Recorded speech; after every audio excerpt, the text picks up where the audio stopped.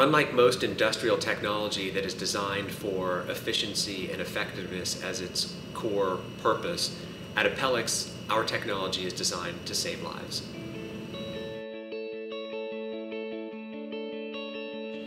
You look around and you wonder, why are people hanging off the side of buildings, cleaning skyscrapers, or putting up scaffolding and spray painting, and putting humans in dangerous situations where they could fall or hurt themselves.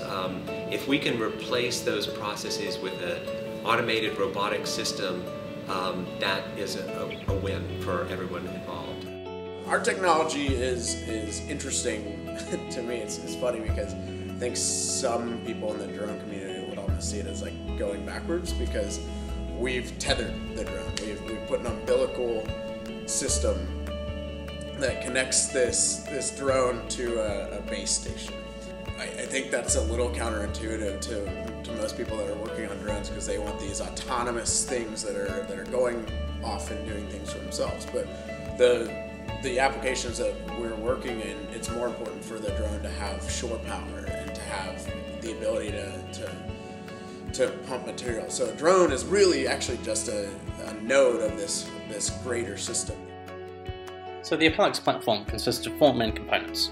First, we have the base station, which provides power and materials for transfer, sensors, and computers. Then we have the umbilical cord and tether. Then we have the drone itself with various material applicators and other attachments. And then finally we have the software, which ties it all together.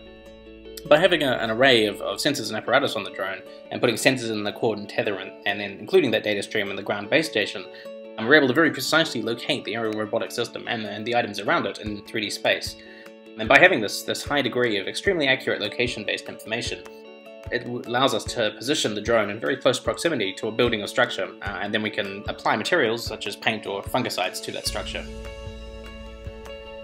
One CEO who's been in the oil and gas industry for his entire career told me he's had to tell 5 mothers that their sons are never coming home again.